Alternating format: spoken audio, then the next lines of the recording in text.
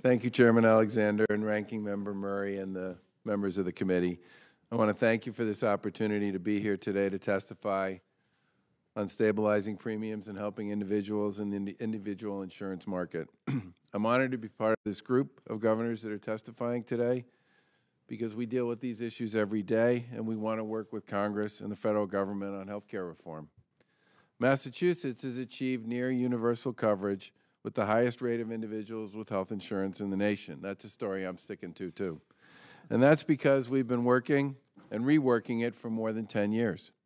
At the center of our bipartisan success is the belief that health care coverage is a shared commitment, not the singular responsibility of government. As you consider measures to stabilize premiums and address the individual market, I'd like to emphasize 4 key points. First, bipartisan cooperation is essential to achieving quality, affordable health care coverage and stabilizing any market.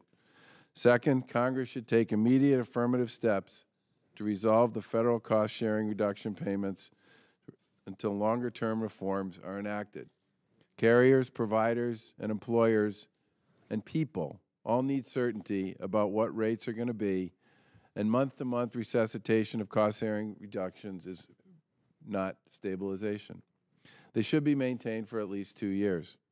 As future reforms are considered, a key contributor to market stability is the presence of younger and healthier people in the market. When Massachusetts passed its universal health care law in 2006, we included an individual mandate, which I support. For starters, no one really knows when they might get sick or have a tragic accident.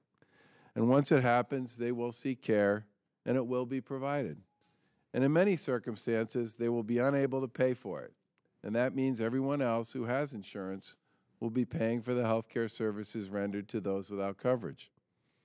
In addition, if people have unlimited access to purchase coverage, many will purchase health insurance only when they need it and then drop it once their care is provided, defeating the whole point behind insurance in the first place. Continuous coverage, encouraged using incentives and consequences, is a critical element in ensuring that everyone's treated fairly. Different states can choose different approaches, but if we want to make insurance affordable for people that do not have access to coverage through work and don't qualify for public coverage, we need to nudge everyone into purchasing coverage and then keeping it. Third, Congress should establish broader parameters for insurance market reforms that include greater latitude for states to meet the unique needs of their residents in healthcare marketplaces. 1332 waivers should be broadened for greater state flexibility. It's no secret that Massachusetts is committed to continuing to provide access to high-quality, affordable health insurance for all of our residents. An increased waiver flexibility would allow us to more effectively meet that commitment. 3 areas where changes to 1332 waivers would be significant benefit to states are essential health benefit compliance, benefit design, and budget neutrality. Massachusetts is a strong benefit state. We support essential health benefits. However, even in our state, it was a challenge to adapt to the overly strict federal framework of the ACA. Fourth, Congress should take action to address health care costs, and one critical driver is rising pharmaceutical costs. Among other actions, safely expediting the FDA approval process, increasing competition by ensuring generic drug availability, and creating greater opportunities for public payers to negotiate prices should be pursued. As you consider these and other reforms to our healthcare system, I would ask that any legislative changes occur on a gradual timeline, ideally with state flexibility to opt out or grandfather in existing programs in order to prevent market shocks and to improve market stability. Finally, as governors, the nomination is hereby ordered, reported favorably to health of our residents. Reforms can't place states at significant fiscal risk. Any reform should not shift greater financial burden onto states.